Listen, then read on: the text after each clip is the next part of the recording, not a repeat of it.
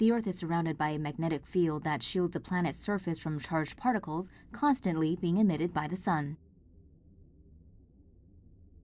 The field can switch directions, a phenomenon known as geomagnetic reversal.